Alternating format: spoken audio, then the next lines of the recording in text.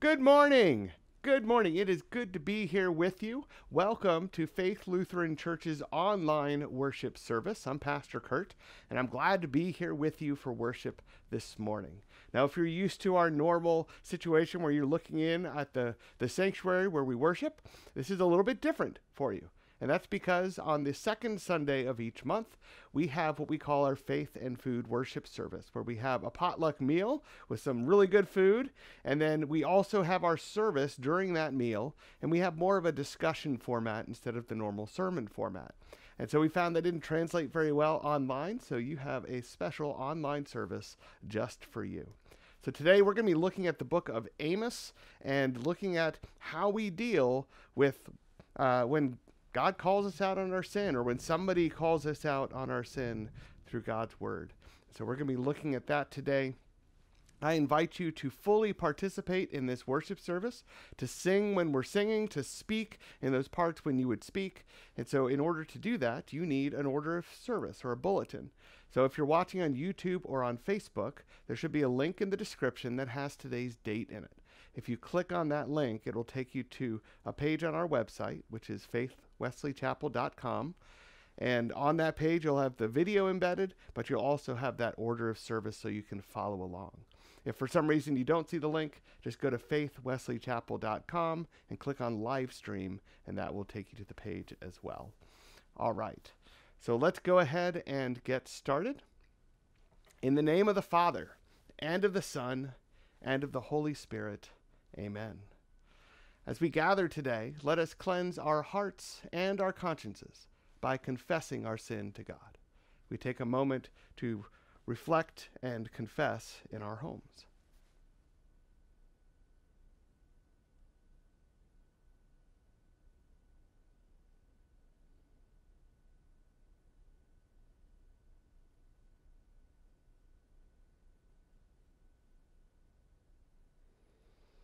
Let us join together in confessing our sins. Heavenly Father, we confess that we are sinful and unclean. We have sinned against you and against our neighbor in our thoughts, words, and actions.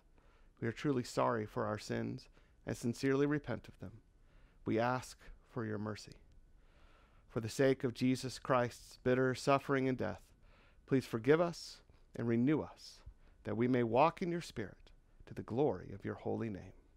Amen. The Lord has heard your confession. Therefore, as a called and ordained servant of the Lord, in his stead and by his command, I forgive you all your sins in the name of the Father, and of the Son, and of the Holy Spirit. Amen. All right, so we're going to continue actually a little differently than even we do in all of our services. We're going to go to the Apostles' Creed next, and we'll have our prayers after that, and that's because we're doing things a little bit different after the sermon. So just follow along and you'll do great. But let's continue with professing our faith through the words of the Apostles' Creed. I believe in God the Father Almighty, maker of heaven and earth, and in Jesus Christ, his only Son, our Lord, who was conceived by the Holy Spirit, born of the Virgin Mary, suffered under Pontius Pilate, was crucified, died, and was buried. He descended into hell. The third day he rose again from the dead. He ascended into heaven and sits at the right hand of God the Father Almighty. From there he will come to judge the living and the dead. I believe in the Holy Spirit, the holy Christian Church, the communion of saints, the forgiveness of sins, the resurrection of the body, and the life everlasting. Amen. Now, if you normally have offering as a part of your worship, then just so you know, if you're on that faithwesleychapel.com website, you can click on the Give link, and you can give online in that way. We're going to go ahead and continue with the prayers of the church as well. So there will be a time later on in the prayers where you'll be able to pray for people whom you personally know who need prayer. Normally we take prayer requests, but we can't do that in this format. But let's go to the Lord in prayer. Let us pray. Preserve your church, O Lord, for your name's sake. Answer us in your righteousness and in your faithfulness. Since you have sent us forth in this world to testify to your word, let us find conviction and confidence in our confession that our salvation is found in the forgiveness of sins through Jesus Christ alone. Lord, in your mercy, hear our prayer. Lord of the church, we commend to you all ministers of your word. Make them zealous and faithful, that through their service your kingdom would grow. Turn the hearts of all who hear from the love of sin to the love of you. Give them wisdom in their work and joy in their calling. Send laborers into your harvest. Embolden all of us to bring your word to all people, for we know that by your word hearts are changed and people are saved. Lord, in your mercy, hear our prayer. Preserve your blessed estate of marriage, Lord. Let chastity be prized among your Christians and honored also in the world. Bind husband and wife together in love and forgiveness. Equip them by your Spirit with every good gift to care for and to teach the children you give. Lord, in your mercy, hear our prayer. You, Lord, are King over all the earth. You bring ruin and you bring ruin on wicked nations and their rulers, and are no respecter of persons. Lord, spare our nation and its leaders. Let the conduct of our civil servants and of our people be wise, just, and honorable in accord with your revealed will. For the sake of Jesus Christ, be merciful to those who oppose you, and remember that you desire all to be saved and to come to the knowledge of the truth. Lord, in your mercy, hear our prayer. Father, we know you love your children. We bring before you every need of body and soul. We take a moment in our homes to pray for those whom we know need the Lord.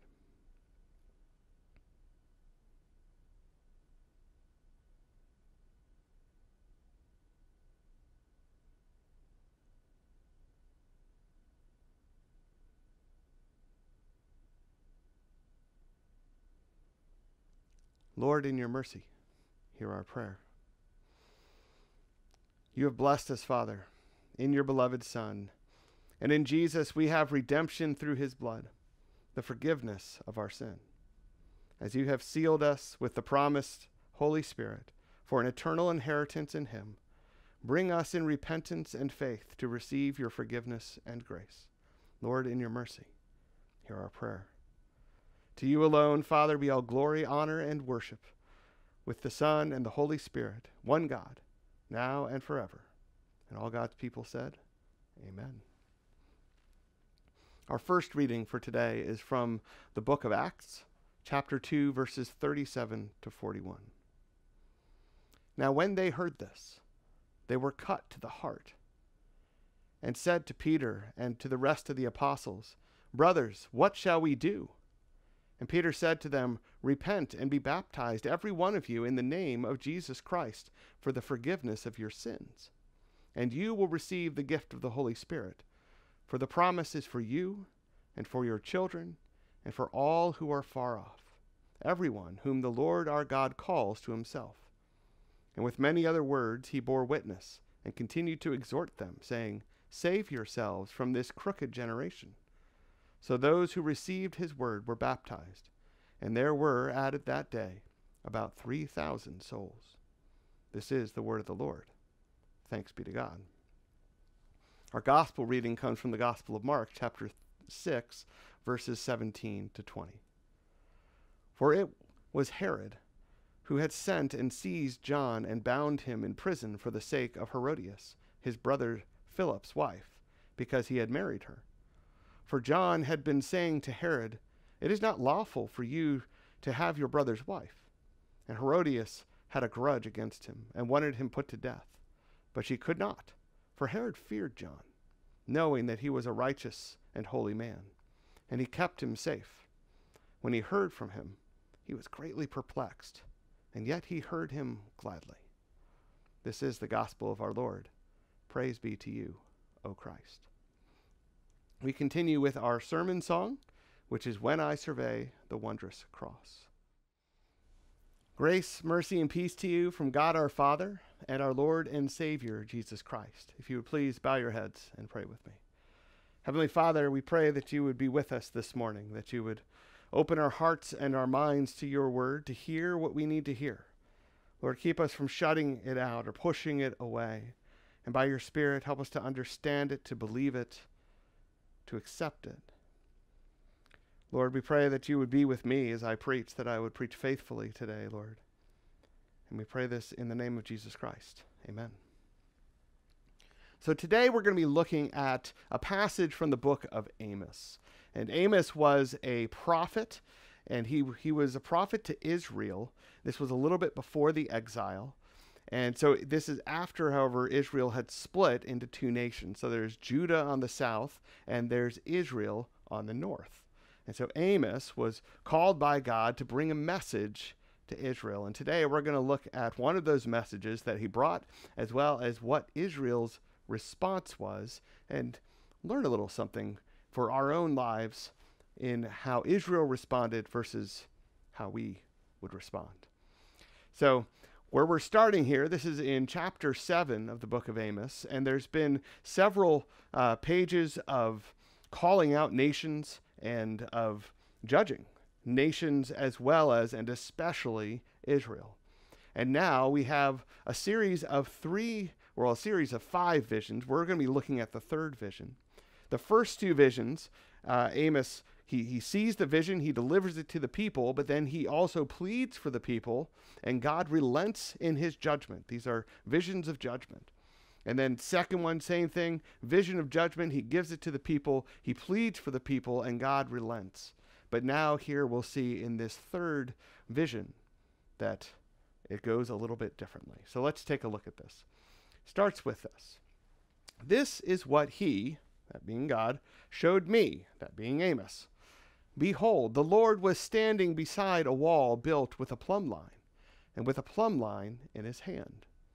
So let's stop here for a second and make sure we're understanding this scene. We see the Lord, he's standing over a wall that was built with a plumb line. What does that mean, that it was built with a plumb line?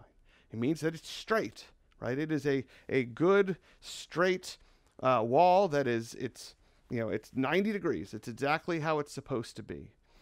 And so he's holding, though, a plumb line as well. So it was built with a plumb line, but he's holding a plumb line. And what's the purpose of that? Well, that's to see if the wall is still plumb. All right, so it was built straight and, without crookedness, without it being twisted and all these things. It was perfect. And now he's going to see if it's still like that. Now, this is looking at Israel. And so the wall is Israel. And what the Lord is saying here is he built up Israel, and he built it up plumb. He built it righteous, good, straight, right, and true. But now he's here to judge and see, are they still righteous and true, or have they become crooked and unrighteous? Have they, become twisted in how they are? So let's continue on. And then the Lord said to me, Amos, what do you see? And I said, a plumb line. Then the Lord said, behold, I am setting a plumb line in the midst of my people Israel. I will never again pass by them. The high places of Isaac shall be made desolate. The sanctuaries of Israel shall be laid waste.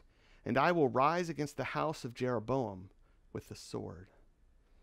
Let's stop there. This is the end of that vision. So now, when the Lord, he's judging them, right? And when he says he will never pass by them again, what is he saying? Well, we've had two visions before this where the Lord came, he judged, he said, this is what's going to happen. Amos pleaded, and the Lord relented. And now he's saying, we're not doing this again, right? You have had warning after warning. You have been judged and found guilty multiple times, and I've relented. They've had many chances. Now, what did they do when they had these chances? Nothing, right? They did not turn. They did not repent. They didn't turn from their sins. They didn't turn to the Lord. And so now he's saying, this is it, right? Third strike and you're out. This one is it. I'm not passing by here again. This is the judgment. And so he says that the land's going to become desolate and the sanctuaries of Israel are going to be laid to waste. Which may sound a little odd, like why would he lay to waste the sanctuaries, the worship places, until we realize those worship places have become worship places not for the Lord, but for many many false gods. Many idols had been brought into these temples. And these temples weren't even where they were supposed to be worshiping, right? God had them build a temple in Jerusalem long time ago. And when Judah and Israel split, Israel now built new temples that never really should have existed.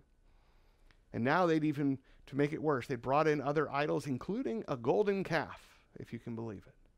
And they were worshiping these false gods. And that then changed their hearts, and it changed their behaviors, their attitudes. And so they begin neglecting the poor. They begin to have injustice in the land. And of course, they're worshiping false gods, and they're doing all kinds of other sins in addition to this. But I want to think about that, because oftentimes this is where the sin starts to creep in. We start to idolize something apart from God, something outside of God, a false idol. And it starts to change how we think about things, and it changes our behavior. It can even change our perspective on that behavior. You know, this kind of starts to move us in the wrong direction, and it not only perverts our behavior, but our attitude about that. I mean, think about this. Think about this. Okay, what happens if you do something wrong and you're following the Lord, right? And you're there with other Christians and everything. You might be called out for it. They might say, hey, what you just did there, that was wrong. And you would be brought to repentance, right? Which is good. Good that you are brought to repentance. But now, think about if you're worshiping another god, right? Or if you are in your mind idolizing something over God. Well, now, do I get called out on that? Or do I feel like I'm doing the right thing? Because this is what this idol says to do. In fact, I may even feel righteous in my behavior because I'm doing what people do when they idolize this thing. Let's think about it this way. You know, if I worship at the altar of the Lord and I go take advantage of someone for monetary gain, right? I know it's wrong because the Lord has told me that it's wrong. And other people will call me out. And hopefully I'll turn in repentance. However, if I worship at the altar of money and greed, well, taking advantage of someone might seem okay. That might be all right. And it gets, it may even be that I say, well, you know what? I'm actually getting rewarded for this. I'm getting more money for this. This is good. And then other things start to happen. It becomes easier to ignore the poor because I've got what I need. And those people, they need to just get their act together. I don't need to help. It starts to change our behavior, our attitudes, and we may even feel proud about the shameful behavior that we do.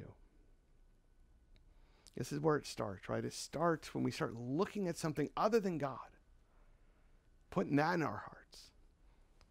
It changes our thoughts, our actions, and eventually can even take us to the point where we don't want to listen to God's word on this anymore. And that's what happens here. Let's take a look at this. Let's go back to our passage here. Continue on from Amos. So we have had the judgment vision given by Amos, and now here's the response. Then Amaziah, the priest of Bethel, sent to Jeroboam, king of Israel, saying, Amos has conspired against you in the midst of the house of Israel, and the land is not able to bear his words. For thus Amos has said, Jeroboam shall die with the sword, and Israel must go into exile away from this land. And Amaziah said to Amos, O seer, go, flee away to the land of Judah, and eat bread there, and prophesy there. But never again prophesy in Bethel, for it is the king's sanctuary. It is the temple of the kingdom. Let's stop there. Notice the way Amaziah twists the words of Amos and twists what Amos has done and said, right? Not only does he take some of the things that Amos says and then kind of take them out of context, twist them around a little bit, but then he frames the whole thing as a conspiracy against the king. He leaves out the part that this is a message from the Lord and that the Lord is judging Israel. It's just about this guy, Amos, who's conspiring against the king. And he even tries to go against Amos and kind of insult him. Right? When it talks about, go to the other land and eat your bread there and all of this. Right? There were professional prophets. There were professional seers who would go around from town to town, and they would give what they were saying were prophecies. These were usually con men, charlatans. And they would say what they thought people wanted to hear, and then people would give them a little money, right? And they'd be able to go get their bread and eat their bread. And that was their living. And so what Amaziah is doing here is he is accusing Amos of being one of these charlatans, right? You're just doing this for the money. Go do that down in Judah. Stop talking against us. So what do we see going on here? Right? Amaziah he wants to dismiss what Amos is saying. He doesn't want to hear it. And he starts to employ some tactics to deal with it, right? To get rid of the message because he doesn't want to hear it. And he doesn't want the king to hear it. He doesn't want the people to hear it. He's actually blocking everyone else from hearing it. And so he does three things. He tries to discredit the messenger to discredit the message. Right? So if he can shame Amos and he can get people to not look to Amos, then, hey, they won't even listen to his message. They'll be like, oh, whatever he's saying, he's that charlatan guy, or he's a traitor. Don't listen to him. And we see that in today's society, don't we? Right? We have a message that comes to us, maybe a message from God, message from his word, and someone says it. And maybe they're saying it to us, maybe they're saying it out there, or whatever, but we, wow, don't listen to that guy. What does he know? He's just some person who doesn't know what they're talking about. Or, I heard they do this kind of sin or whatever it might be, and they try to discredit so that you don't even listen to the message in the first place. Or maybe we do it ourselves, right? We do this internally. I don't need to listen to them. Who are they? They do their own stuff. What are they? They're hypocrites. Why would I listen to them? And we don't even take the time to consider the message because we don't want to hear it, right? Especially a message like this, a message of judgment, a message that calls us out for our sin. I don't want to hear it. I don't want to hear it. We push it aside. So that's one thing, right? He discredits the messenger to try to discredit the message. Then he twists the message. He tries to make it sound bad. Right? He leaves out that this is from the Lord. He leaves out the judgment. He just says, man, this guy, he's against us. And he's trying to, say all this nasty stuff against our kingdom. I mean, we're Israel. You shouldn't listen to him. Tries to change what the message is. The message is no longer, hey, repent and, turn to the Lord. It's now, well, this guy, he wants to destroy us. He wants the Lord to destroy us. And he's talking smack against us. Right? Twisting that message. And sometimes we do that. We do that ourselves. Maybe we'll hear a passage, we'll take parts out, and we'll kind of twist it around so that, maybe it's not really what it sounds like. Hey, it says, judge not, lest you be judged. So if you can't judge my sin. Now, we've pulled that out of context, haven't we? Because that passage is really saying that when we see sin in others, we need to remember that we too are sinful. Right? The judge not is that you're saying like, oh, you're going to hell for that, without realizing that you should be going to hell for what you've done too. Right? The sin is there. We all recognize it. It's not dismissing the sin. It's recognizing that none of us deserve salvation, that it's only given to us by grace. Right? But we tweak things. And we try to make it more palatable. We try to make it not the thing that we don't want to hear. I don't want to listen to the message, right? That's what this is really about. And it's like the serpent in Eden, right? Did the Lord really say? And they twist it just a little bit. And what do? You leave a little bit of the actual message in there so that it seems kind of valid when you've really twisted the whole thing around. Discredit the messenger. Twist the message. And lastly, he just says, get out of here, right? Silence the messenger. So that there is no message anymore. Get out of here. Flee. There's a threat there. When he says flee to Judah, that's like flee for your life, man. Get out of here. Don't preach against us. He's trying to get rid of the whole message altogether. So no one else can hear it, so he doesn't have to hear it again. Get rid of the whole thing. We do that today too, don't we? right? We cancel the person. We get them shut down. We walk away. We say, I don't want to listen to you. And we just end the conversation. We leave the church. Right? We do all these things. I don't want to hear what the Lord is telling me because we don't like to feel convicted. And when God shows us our sin, that's exactly what happens. But here's the thing. We need to hear that message. It's being told to us for a good reason. Right? We're being warned. Let's go back to our passage here. It continues on. Now Amos responds to Amaziah. It says, Then Amos answered and said to Amaziah, I was no prophet, nor a prophet's son, but I was a herdsman and a dresser of sycamore figs. But the Lord took me from following the flock, and the Lord said to me, Go prophesy to my people Israel. Now therefore hear the word of the Lord. And what does he do there? Right? He's like, look, first of all, I am not one of those charlatan prophets that you're talking about. I wasn't a prophet at all. I was a farmer, man. But God took me, right? And that word took there, right? That implies that he had no choice, either in what he was going to do or in the message that he was going to say, right? God took me and said, go do this. What am I supposed to do? If the Lord sends me, I'm going to go. So listen to the Lord. Listen to what is being said, right? And this is true with all messages from God, right? If you don't like the message, it's not the messenger who you have a problem with. It's God that you have a problem with. We need to hear the message. We can't shun it. We can't shun it. And that's really what Amos does here, is he brings it back to this is from the Lord. You need to hear the word of the Lord here. Let's see how he continues here. Back to Amos. You say, do not prophesy against Israel, and do not preach against the house of Isaac.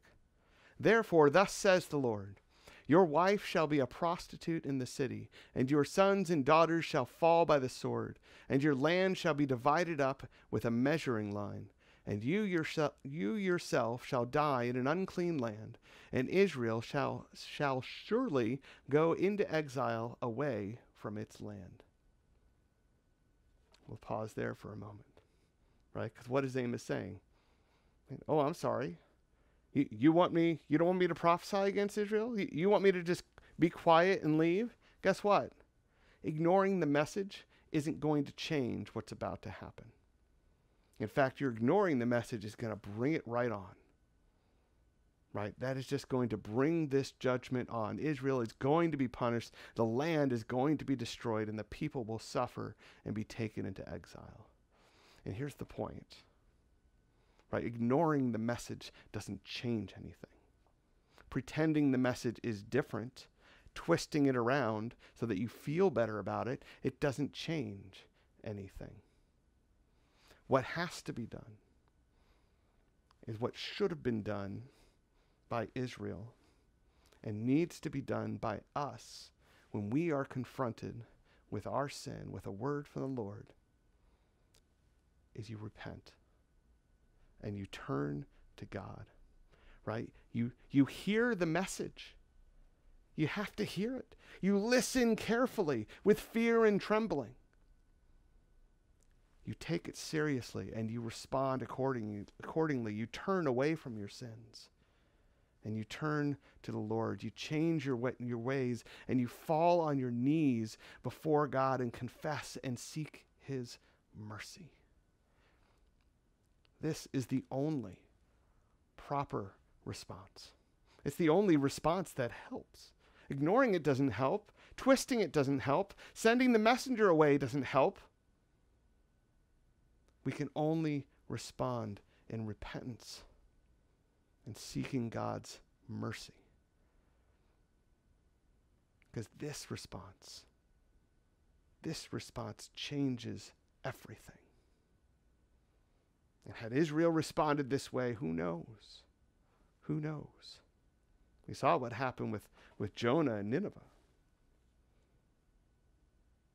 But the book of Amos is full of warnings and judgment. The nations They're judged. Israel is judged. There's these visions of judgment. In fact, it's 9 chapters of people being put in their place, being called out and judged. Well, almost 9 chapters. Because just when all seemed lost, God gives a glimpse of the hope that is to come. Just in the last paragraph, just 5 verses at the end, hear this. In that day, I will raise up the booth of David that is fallen, and repair its breaches, and raise up its ruins, and rebuild it as in the days of old, that they may possess the remnant of Edom, and all the nations who are called by my name, declares the Lord who does this. Behold, the days are coming, declares the Lord, when the plowman shall overtake the reaper, and the treader of grapes him who sows the seed. The mountain shall drip sweet wine, and all the hills shall flow with it. I will restore the fortunes of my people, and they shall rebuild the ruined cities and inhabit them. They shall plant vineyards and drink their wine, and they shall make gardens and eat their fruit. I will plant them on their land, and they shall never again be uprooted out of the land that I have given them, says the Lord your God. Just when all seemed lost, he says, actually, this isn't the end. I'm sending someone. Right? I am going to turn all of this around. We turn to the Lord in repentance because of the hope that was to come for Israel, the hope that has come, the promised Messiah, the Son of God, Jesus Christ. We turn to the Lord in repentance because he is a God who raises up the fallen, who repairs the breaches, who replants the vineyard in a barren land, and causes it to flow with sweet wine and overflow with fruit. The same God who judges sin restores the sinner.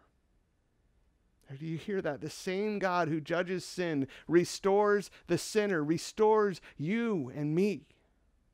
In fact, God calls us out on our sin so that we will repent and come back to him for the mercy and forgiveness that he longs to give. Do not close your ears to the message. Don't send the messenger away. Don't twist things around. Don't remain in your sin. Turn to the Lord in repentance and be forgiven. Be restored. Be renewed. Be raised. Amen. Amen. We're going to continue with the Lord's Prayer, and then we're going to sing a song called Lord, I Need You, which is a song of repentance. And this is the time that I want you to really think about the message today. Think about the sins in your life, maybe things that you've been hiding, things that you've been holding on to, things that you need to turn from. And we're going to have a time in this prayer and this song to give those over to the Lord, to repent, to confess, and turn to him, and seek his mercy. Let's pray. Our Father, who art in heaven, hallowed be thy name. Thy kingdom come, thy will be done on earth as it is in heaven. Give us this day our daily bread, and forgive us our trespasses, as we forgive those who trespass against us. Lead us not into temptation, but deliver us from evil. For thine is the kingdom, and the power, and the glory, forever and ever. Amen.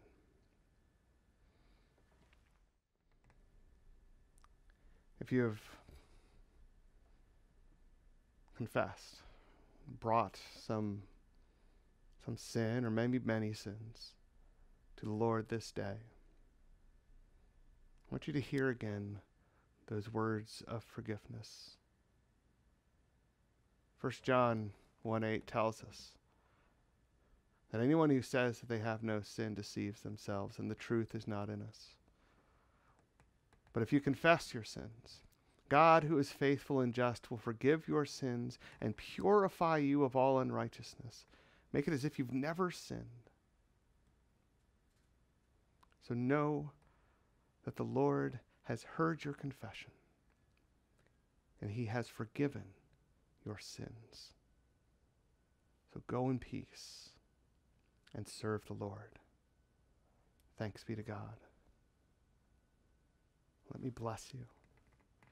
May the Lord bless you and keep you. May he make his face to shine upon you and be gracious to you. May he look upon you with his favor and give you peace. Amen. Let's praise the Lord with the doxology. Praise the Lord, for he is good. He brings his mercy new every morning. Amen. All right. Well, thank you for joining us for worship this morning. It is an honor and a blessing to be able to worship with you. A few announcements before we get going. Today is, we are having another Loving God with Your Mind Bible study after church. So if you're in the area, even if you weren't able to be at church, I invite you to come by my house and join us for some snacks and Bible study there. And then we've got Aquatica coming up. So this is the last day, and we need to have at least 15 people signed up. I can tell you we don't yet have 15 people. So we need folks to sign up if we're going to be able to do this, and this is the last day to do it. It's $40 for an adult ticket. Kids can come for free. The church is going to cover that, and we hope you'll sign up. We hope you'll come. Have a great day. For an extra $8, you can add a meal. It's usually like $15 for meals there. So that's a nice little savings. You can order online by going to faithwesleychapel.com. Click on that give link.